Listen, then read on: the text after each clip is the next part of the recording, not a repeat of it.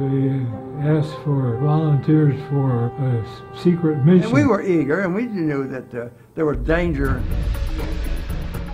The Japanese had already infiltrated Burma. Once the rain started, well, it was a sea of mud from then on. So I don't think it'll ever be duplicated again.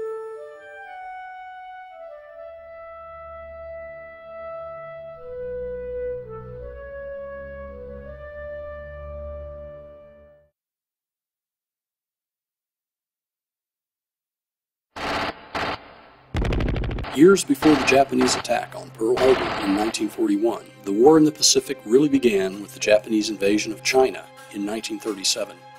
That Japanese aggression was little noted by the Western world, which was preoccupied with turmoil in Europe that grew into full-scale conflict upon the German invasion of Poland in 1939.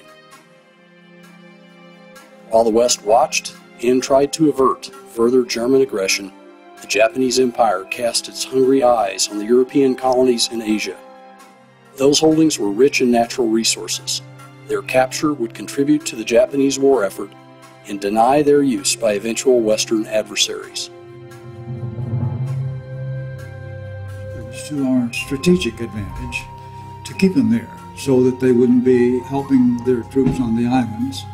In late 1943, Wingate had an opportunity to share his ideas with Winston Churchill and Franklin Roosevelt. The U.S. President responded enthusiastically to Churchill's request for air support for the Chindits. Organized in secret as Project 9, about 500 U.S. airmen were deployed to India. This deployment was essentially a miniature version of a complete air force of fighter planes, light bombers, and cargo aircraft. There were also light observation aircraft, troop gliders, and medical evacuation aircraft, including 4 prototype helicopters requisitioned from testing duty. We started out being Project Number 9, and that's all we were, a special group going out on a special project.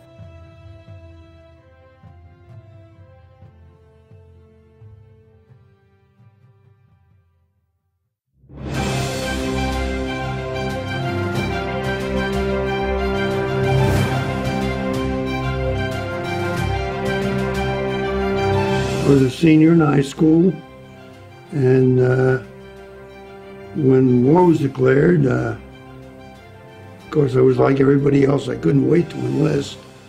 I was originally commissioned as a second lieutenant in the Corps of Engineers as an ROTC student from Louisiana State University in June 1st, 1942. And near the end of 42, while I was on active duty with the Corps of Engineers, I volunteered for pilot training and became a fighter pilot. I graduated from Cali. Each one of us were commissioned in the reserve, and in my case, I was sent to the 17th Bomb Group at Port Pendleton, Oregon. I'll tell you, old was 25. I was, I was 23 at the time, and my good friend Joe was 22.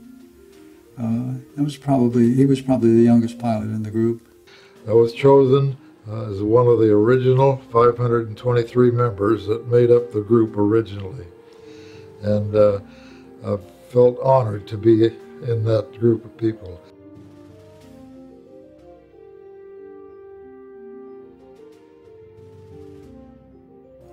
We had some strange guys in the place. We had one guy that was completely deaf in his left ear. His right ear was good. We asked him, well, how did you get through classification, you know? He said, easy. You went up, the doctor gave you a number in one ear and you repeat it. He said, do 180. They just did a 360-degree turn. Got another number. They called it up and went in. People were eager to get into the service. Wingate was dispatched to Burma in 1942. His unconventional habits and unconventional tactics proved well suited to an unconventional theater of operations. Project 9 was soon renamed the First Air Commando Group. Well, there were several reasons why the First Air Commando Group was formed. One, the Japanese had some 8 to 10 divisions of troops in Burma and in China, and it was to the advantage of, it was to our strategic advantage to keep them there so that they wouldn't be helping their troops on the islands. We did have Japanese Zero type airplanes that were searching for us because they would like to have found our field and strafed us and wiped us out if possible, but somehow the communication systems were in the line somewhere. We got word if a Japanese squadron was flying in our direction, we were warned. We had a very sophisticated warning system. We had a tall bamboo pole set up with 3 big round balls, similar to basketballs or a little larger. And our instructions were if one ball went up on that pole and everybody kept their eye on that pole in the center of the area there, we were to be alerted for a air raid. It would come down from usually come down from the British, and they'd say they had a target. And fortunately, we felt free to do anything we needed to do to complete the mission. It wasn't a stereotype mission at all. That was one good thing about it. Like in a regular bomb outfit, you take off and climb up, fly to your target, and come home. But this was much more interesting, low level all the time.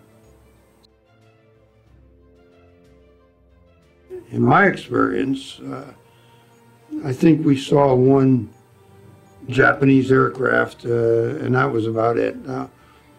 We were usually in and out of the area before they could even get an airplane up.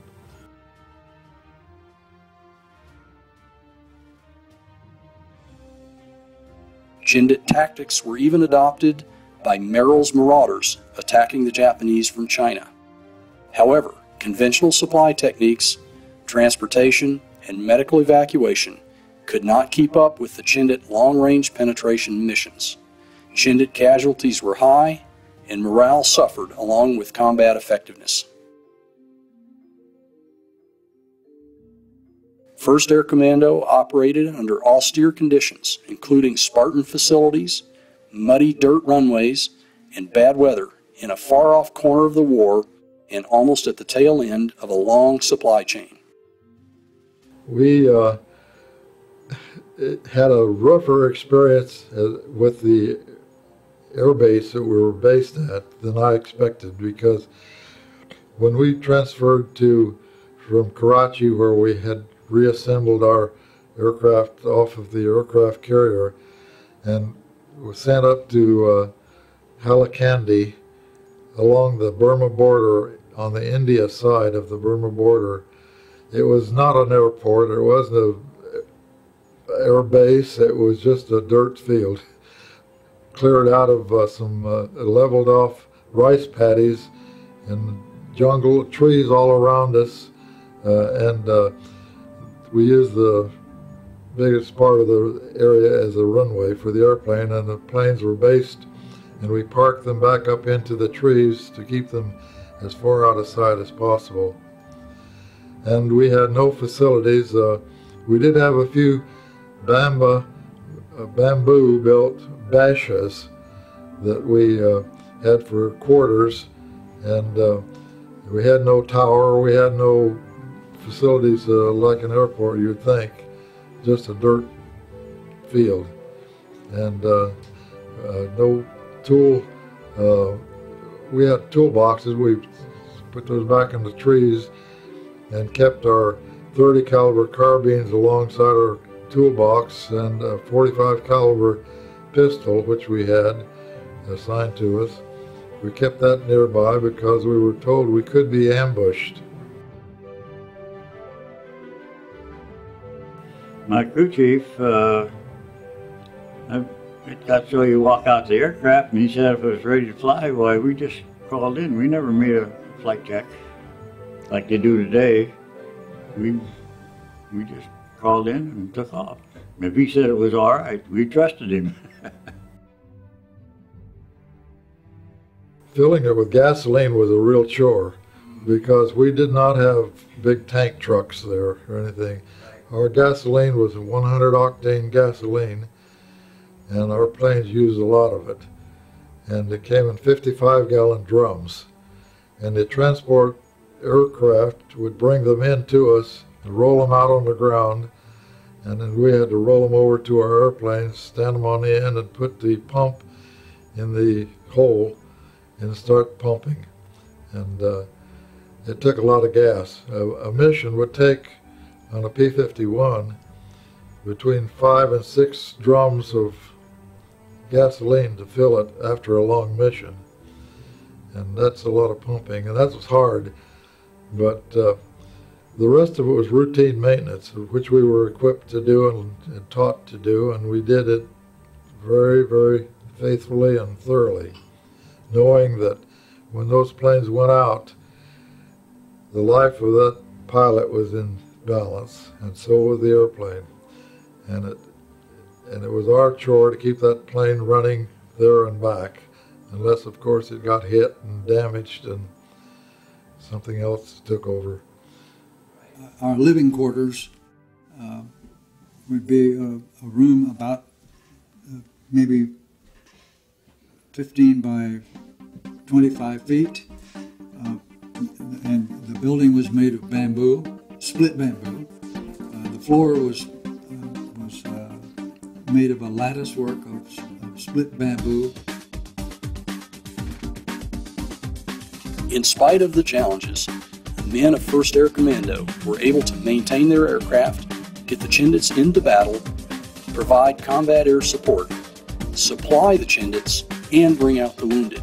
In the process, they earned the respect of the British troops.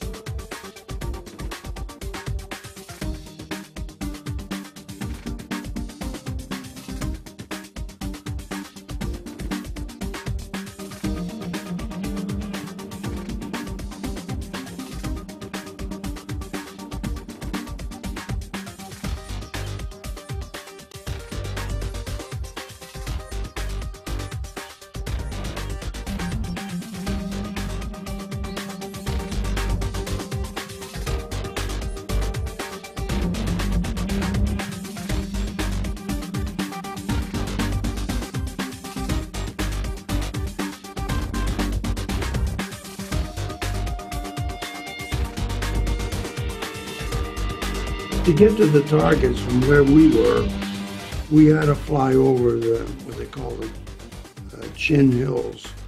And they were like 8,000 feet mountains, right?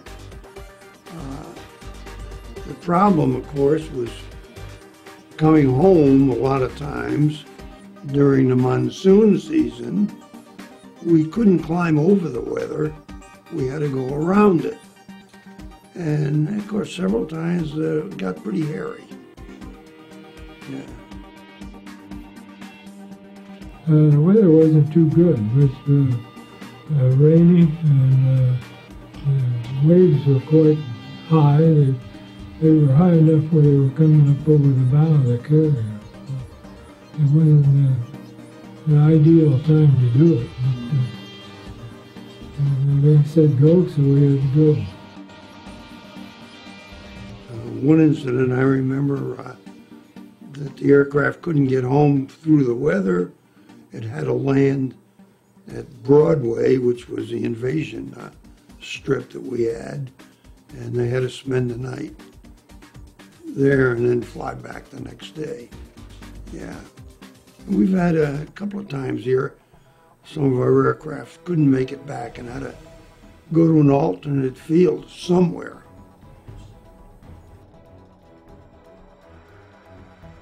the monsoon weather came in on us in late part of April, and on the 19th of May, our base was nothing but a mud hole, and it was just really bad weather, and the base was too out of condition to be an airport anymore, and we were sent back to Asansol, India, further inland, there again to a British airfield where we could recuperate and regroup. Sometimes we flew as many as 2 missions a day. It was virtually impossible to fly 3 in daylight hours because it was 250 miles to the Burma Valley from where we were, and by the time you did that round trip and then some time over the target, you were in for 3.5 hours, and when you got back you had to get gas up and get reprovisioned with ammunition and so forth, and by the time you did all that, 2 missions a day was the max you could hope to do. As vital was the support it sustained, the hump was a bottleneck that occupied enormous resources to deliver a minimum lifeline of supplies. The Chinese and the allies who supported them were threatened with strangulation. British efforts to retake the Burma Road and push the Japanese back away from the vast resources of India were organized under British Colonel Ord Wingate.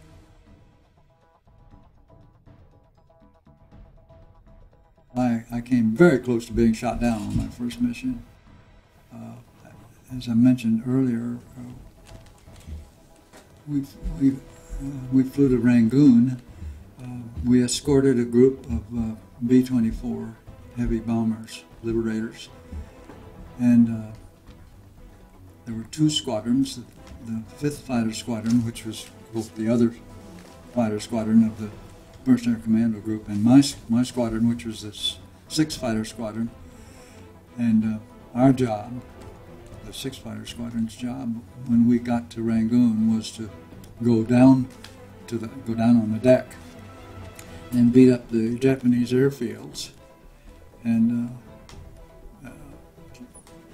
so we went down and strafed the Japanese airfields, and we made one pass and then pulled up through there was a light cloud cover at about 1,500 feet. Pulled up through that and did a 180 and came back through it. Of course, there were 20 airplanes, and one behind the other. And since this was my first combat mission, I was the last man.